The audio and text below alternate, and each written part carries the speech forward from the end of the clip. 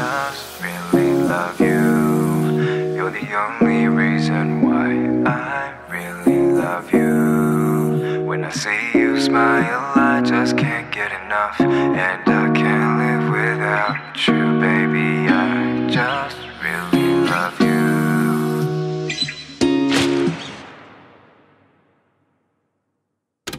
저 오늘 호주로 갑니다.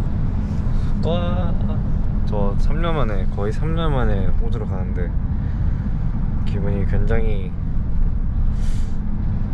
무슨 기분인지 모르겠네요. 일단 정말 오랜만에 가는 거라 좀 살짝 설레고, 저번에도 못 갔어가지고 그래서 좀 웬만하면 기대하지 않으려고 했는데 약간 믿기지 않아서 좀 생각이 없어요. 지금 별로 잠도 못 잤는데 긴장해서 못 잤나 그런 생각도 있고, 물론 한국도 내 집이지만 또 오랜만에 다른 집도 가야 되고, 그래서 뭔가 바깥에 보니까 좀 한국 좀 그립네요. 뭔가 떠나면 좀 그리워할 것 같아요. 어떻게 보면 여기도 집이죠. 와, 너무 근데 오늘 날씨 너무 좋아. 뭐 아름답지 않아? 딱 뭔가 현진이 그림 같아요. 현진이가 딱 그림 그릴 것 같은 그런 페인팅 같아요. 이제 출발합니다. 멤버들 없이 혼자 타니까 좀 외롭네요. 조금 외로운데 그래도 다음에 호주로 갈 때 멤버들이랑 꼭 외롭지 않게 꼭 같이 타고 싶은데 일단 너무 외로워. 일단 호주로 지금 넘어가고 있는데 이런 풍경을 볼 수가 있어서 너무 좋은 것 같아요.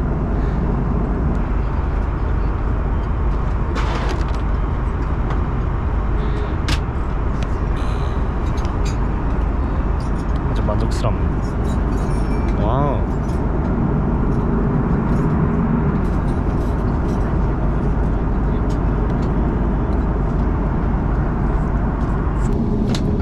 여러분, 여기 호주 땅입니다.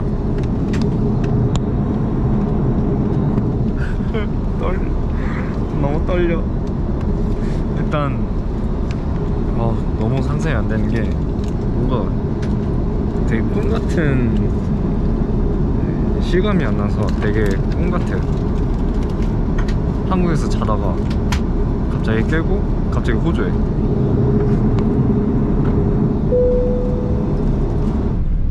여러분, 집 왔습니다.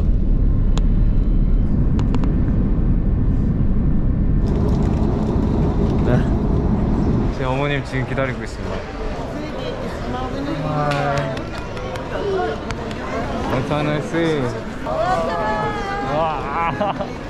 오케이, 우리 누나를 위해서 제가 한국에서 선물을 준비를 했는데 오마이갓 시스 이거를 더 좋아하는 것 같은데? 아니 이게 보이긴 하지만 thank you for the hair care. I really need it. Oh my gosh. 아니 진짜 이거 산 거야? Yeah. Oh my gosh.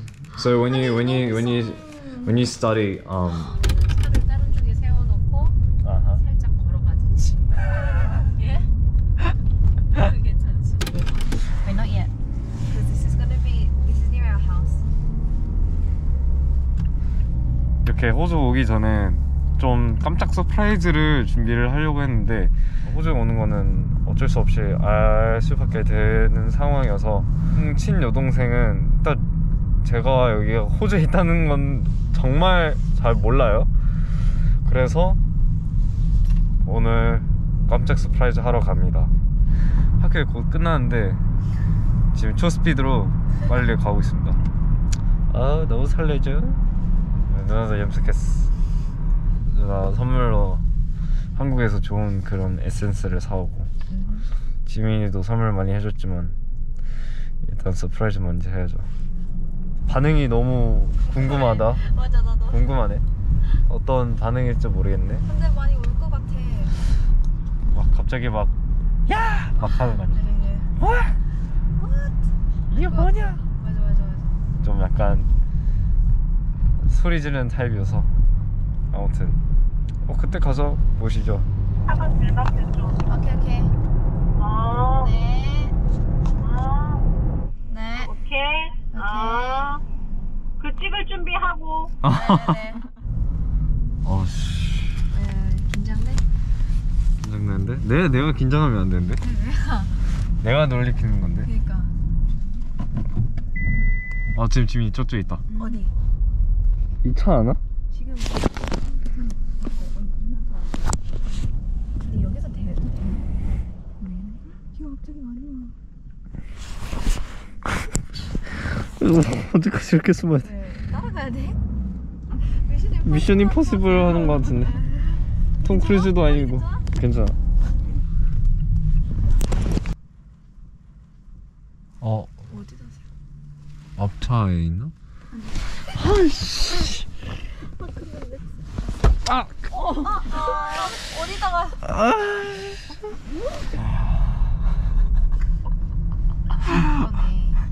아까 너무 웃겨.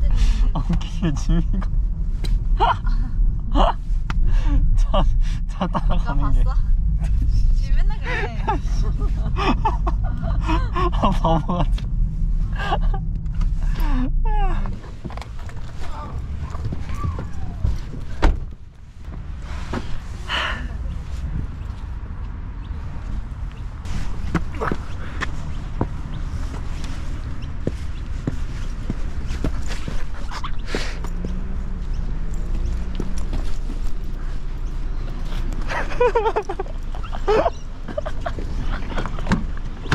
Are you serious?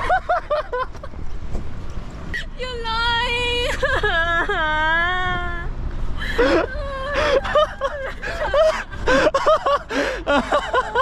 I was literally having a bad day.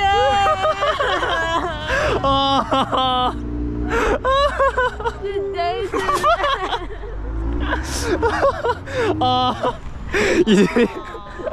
You didn't expect it, did you? You didn't expect it at all. expect it at all. Oh my god. That's good. I'm glad you did it. Why is he here? Why are you here? Oh, so funny. Stop laughing! Why are you laughing? I came this morning. Are you 아침에 온 serious? 거야. Rachel and mom knew like a month ago. Yeah. I was coming. That's just me. This is all set up. Oh my god. This is set up 나만 on my. 몰랐어? 나만 몰랐어. Oh my god. 나빴어. 근데 많이 컸다. Good setup. 처음에 엄마 사진 찍었지. Good setup. 오늘 성공했네요. 네, 이제 지금 할머니 집 가기 전에 좀 시간이 있어가지고 원래 옛날 집에 있었던 동네를 좀 한번 돌아다녀 보고 일단 보니까 되게 추억이 남네요. 약간 다시 과거로 돌아가는 기분이어서 기분이 이상하네요. 와우, 엄청 많이 바뀌었네. 와, 추억이다.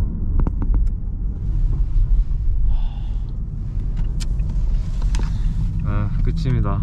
제 학교였습니다. 내가 어딨지? 여기 있다. 와, 그 뭐지? 첫 사인이 뭐지? First sign was here. 어디 있냐? 여기 있다. 내가 처음 만든 사인.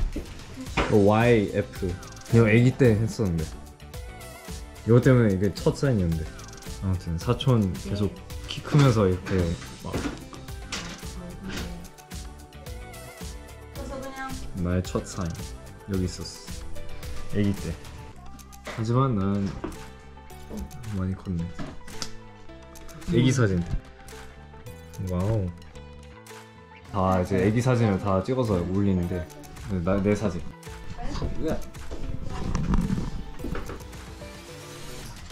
애기 어때? 배 탔습니다. 와잉. 가자.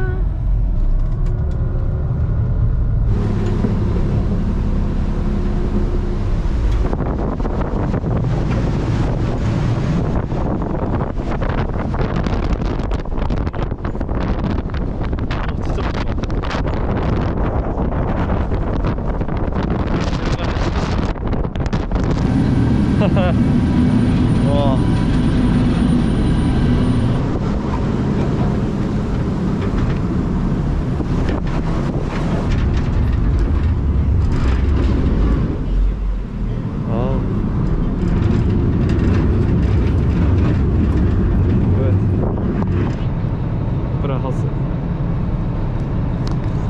이제 곧 내립니다. 와우. 어부. 와우. 와우. 여기 이제 스트레이키즈. Yay! We're finally in the city. Finally in the city. 와, it's been so long. 아, 진짜 너무 오랜만에 와요. 네, 탭. 나이스. 그래서 ferry는 F로 써있고 T는 이제 train. 또 탭해야 되고. 오랜만이다. 호주 기차 한국보다 덜 복잡한 것 같아. 그래서 이런 기차를 타고 학교 돌아다녔어. 와, 낯스러워. 확실히 도시는 미국이랑 달라요. 바람도 불고 이게 바다 근처여서 아주 추워요. 와우. 여러분, 이건 바로 호주입니다. 맛있겠다. 네, 오늘도 풀룩. 좋죠? 오늘도 날씨 아주 좋습니다.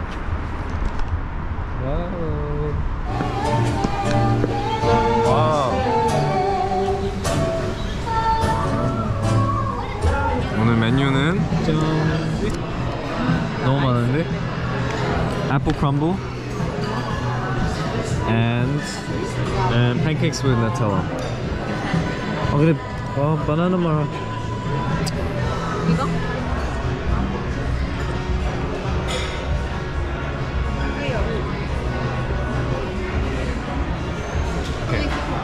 나이스. 자, 먹어볼까요? 엄마가 하나 찍을게.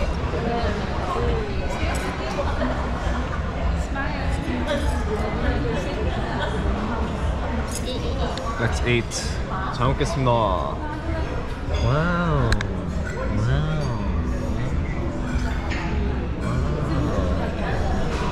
잘 먹겠습니다. 거의 5년 만에 먹으니까 맛있습니다. 날씨 아주 좋구만. 너무 따뜻해.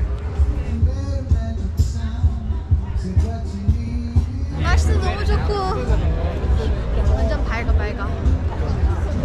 Very nice. 기분은 어때? Good? Yeah, it's very good. That's good. 힐링이 되는 것 같아? 완벽. 완벽. You know? Opera House. 멤버리가 또 와야 되는데 여기. 멤버들 진짜 좋아할 것 같은데. 딱 여기서 같이 힐링하고 맛있는 것도 많이 먹으면서 또. 다음에 또 오는 걸로. 여기서 콘서트 해야지? Yes. 머리가 아주 난리 났구만. 와우.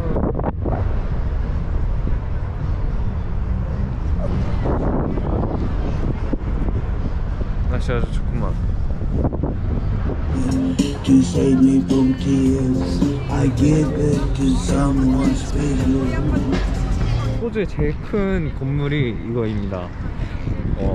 2년 전인가? 1년 전인가? 생겼다고 해서 처음 봐요. 이게 제일 크대요, 지금 호주에. Very nice. 네, 아이고 바람이 너무 많이 세게 불러갖고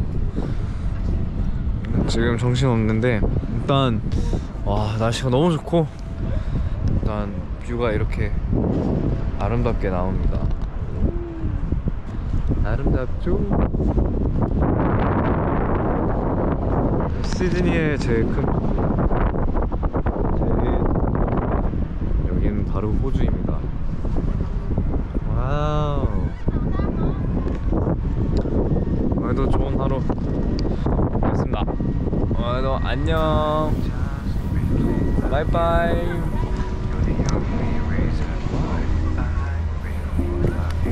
나도 사랑. See you smile, I just can't get enough. 바이. And